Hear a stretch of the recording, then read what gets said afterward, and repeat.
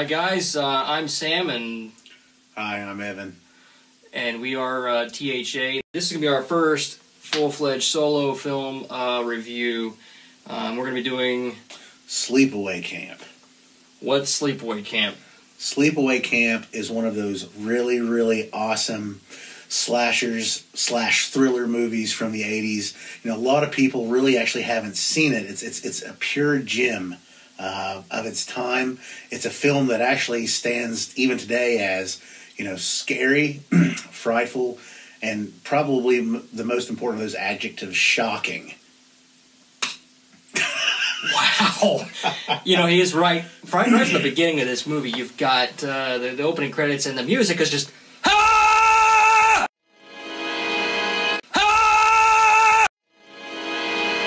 Great music. It really kind of harkens to a lot of Harry Manfredini.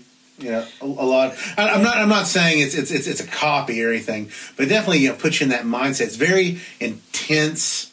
You know, when you start to watch this film, something crazy is going to happen, that you're going to absolutely have to strap in for a ride, man, because it starts out from start to finish. It's pretty intense. It's not your typical slasher because you don't know who is the killer, really.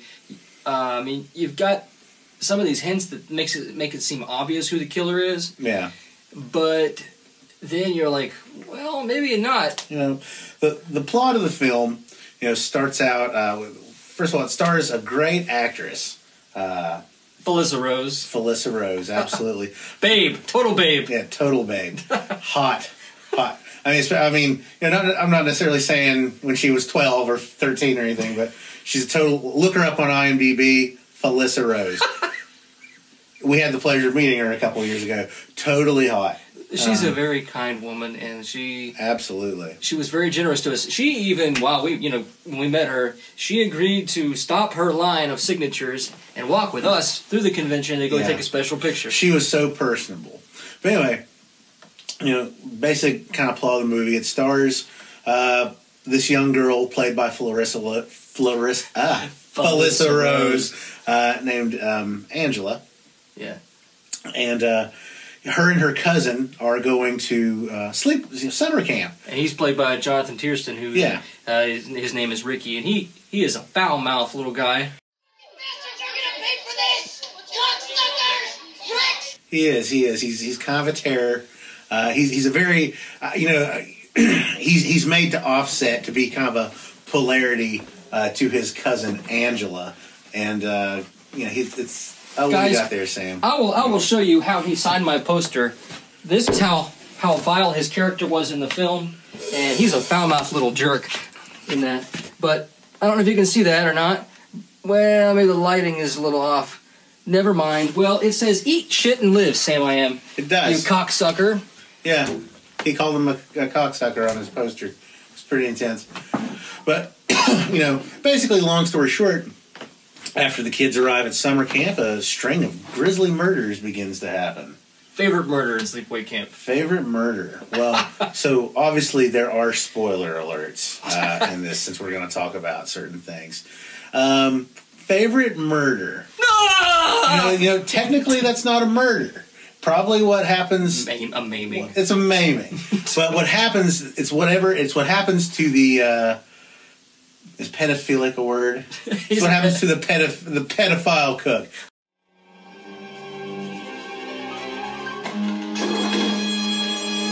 The pedophilic cook of the summer camp. Let's say he gets his just desserts. Oh yeah. So yeah, he gets things get really hot with that incident. It's really good makeup too, because basically the guy gets, you know, by an unknown assailant who pulls a chair that he is standing on whilst putting vegetables or something into a very large, very hot pot of boiling water. And it falls all over him. He grabs it for balance. That's what it is. And pulls it on top of himself. Yeah. Very... It's great, intense. Yeah, very intense. Probably the most intense harming of a person on film that I really...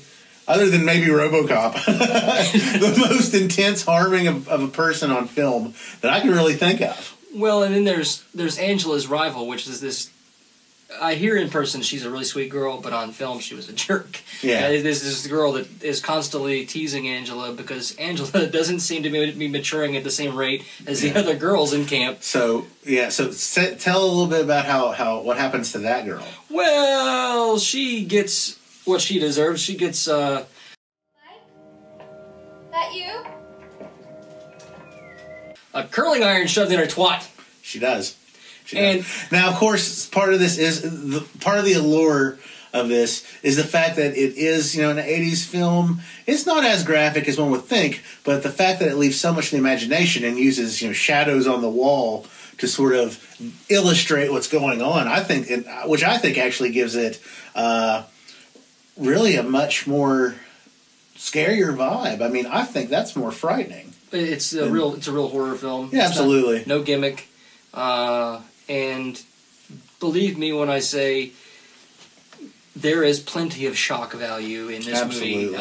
You don't need to actually see insertion like something like, Saw. You would see the curling iron go in and you lived your whole life treating people like crap. Here's a curling iron. Yeah, and that's the thing. That was the great thing about films of that time is that they could use, well, maybe not a softer hand, but it was just the fact that so much more was left, to the imagination. They didn't have to show everything, I could ramble about this all night, but I won't. So we'll move on to a next point.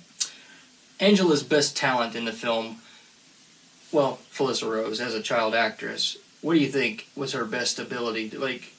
She conveyed really well. I think one thing about Felissa Rose in the film and with the character of Angela is this character who barely ever spoke. She really had to convey a lot of emotion, I think, with her eyes. She was very stoic. But you could tell, she could tell she was a child who wasn't necessarily catatonic. There was something going on in there. She was meditating, premeditating a lot of things. Well, that's actually a point I want us to talk about a little bit later. Yeah. Yeah. But yeah, I think part of that is, like I said, I think she was able to really convey a lot without what she. I think probably something that would be really challenging for a child actor or actress would be, hey, here's this part, and by the way, you're going to be mute in it for most of the time. She does a very good job of having these two sides. Because when all of a sudden, when she finally says something, her face lights up. Yeah. And it's almost as if she decides at one point to maybe be normal. But then immediately she is greeted with adversity. As soon as she tries to open up and be normal, here's this bitch that gets the curling iron in the twat eventually. Yeah. But this girl kind of takes her down on peg. So yeah. So let's maybe talk about the end of the film. Well, first. Okay, sorry. We didn't really have an agenda to this. We're just kind of... There's a lot of good lines in this movie. A lot of good one-liners. Oh, okay. What do you think's your favorite line in this? Oh, I should have thought about this a little bit more. And this might be for you that have seen Sleepaway Camp, you know about this stuff, so you might get a chuckle. Golly, favorite line in Sleepaway Camp? Probably anything by... there's an actress that we were going to mention who plays... the aunt of Angela, who raised her along with her son Ricky, played by Desiree Gould. Basically, anything that comes out of that woman's mouth is horror movie gold. Richard, because Angela. she's crazier than a rat in a tin shithouse. It's so she really does deliver that well. But she's completely sweet. She is, yeah. She's. It's almost like packed you chips. I believe there's a whole bag. Wasn't that nice of me? Mm-hmm. Yeah. I packed you and your cousin some goodies for the ride up to camp. Wasn't that nice of me?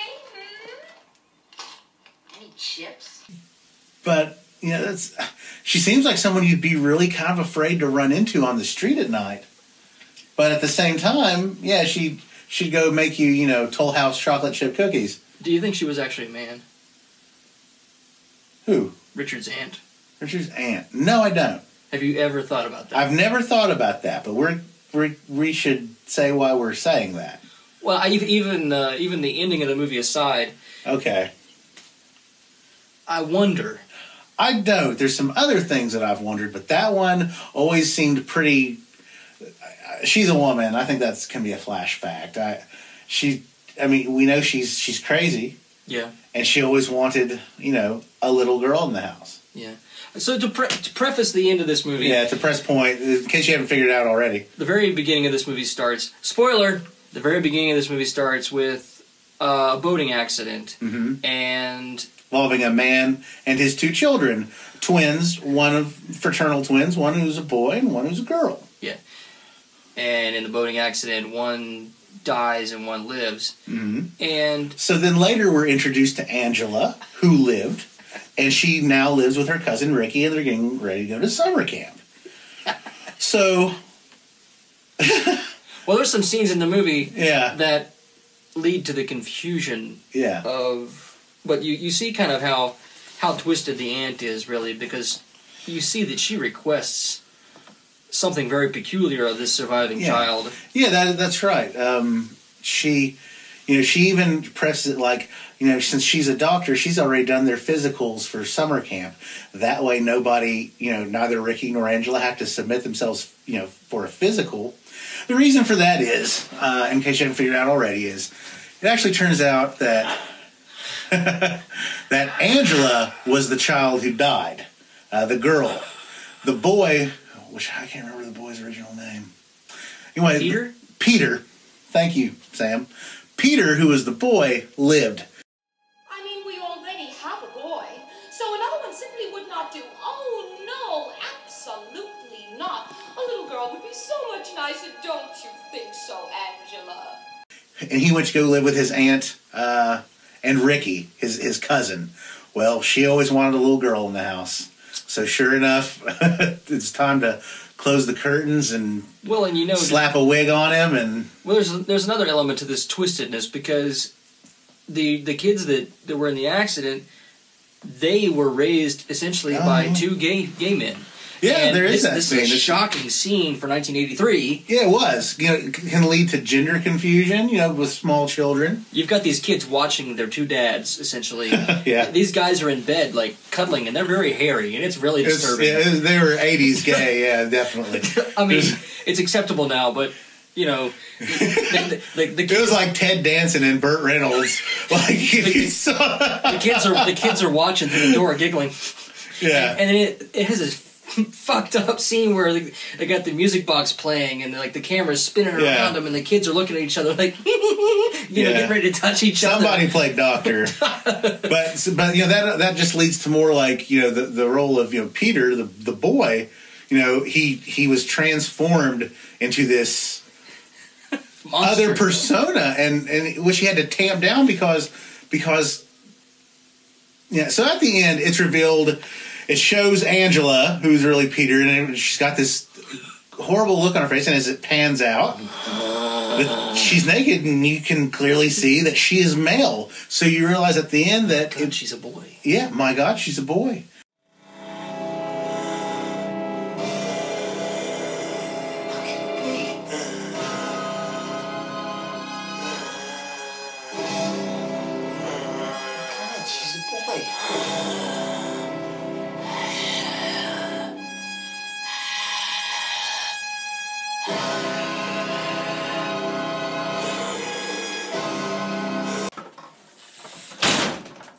Oh my God, he's a boy. And it shows that little flashback with the aunt, how she actually took custody of Peter, not the girl.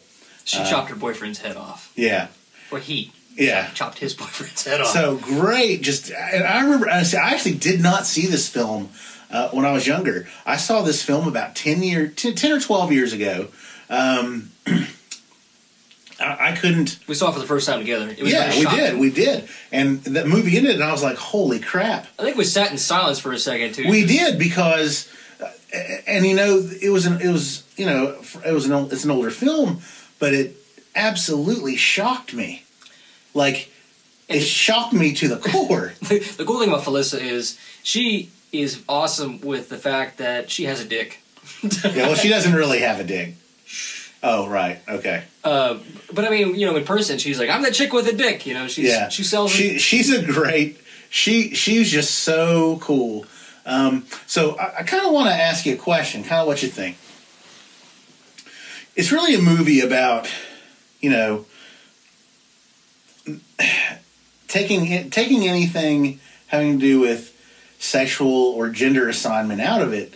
Of course, a movie about, you know, not knowing, maybe, this is what I got it, not knowing who you are, or, you know, or what you're capable of. Do you think that when she committed these murders, was she really premeditating? Was it another kind of persona that took over? Because I think you can clearly say, especially at the end of the film, when she is discovered, she's not behaving like the Angela that we see and everything. Maybe she's acting that way because she's cornered. She's like an animal. I kind of feel like her entire time that she was silent, there was something developing there that was very unhealthy. Mm-hmm. And when this boy reached out to her and offered her a moment of normality, and it was quickly stamped out by her, as soon as she started to act normal and started talking, it was just stomped on by her peers. And then this boy goes and cheats on her, kisses the bitch, kisses her in the woods, and Angela finds that, and she's like, okay. She's already not, you know, dealing with a full deck. Right. So it doesn't take probably a whole lot to push her over the edge. So, you know, immediately, as soon as she started to become normal, it was just crushed. And I think that kind of eliminated that part of her that was willing to be rational and normal. Yeah. But I think that's a good take on it. I mean, like I said, you know, you see her at the end of the film, and she's cornered. I know we're going to have... Are we going to put some clips in this? Or yeah, there'll be clips. Yeah, so you guys will see what we're talking about. But yeah, that's Sleepaway Camp, 1983. Wonderful slasher, really original film as far as slashers go, I think. Out of 57 stars, what do you give it? 57 stars? Out of 57 stars. Out of 57 stars, I give it a solid 52? 52 is pretty good. Yeah. Why'd you say 57 stars? How about no friggin' clue? It's even better than America, bitch. Well, that's true. I'd give it out of 57 stars. I give it an A+. I give it a hell yeah. I give it 53. I think 53, 54, just because it's an awesome movie. It's shocking. It's not necessarily scary. I mean, it's scary. It's fun. It's shocking. It's a fun slasher. Shocking. Which is what a slasher should be, really. Yeah. All right. Again, this THA. Look forward to many more reviews from us. God bless. Hope you enjoyed it. Thanks, guys.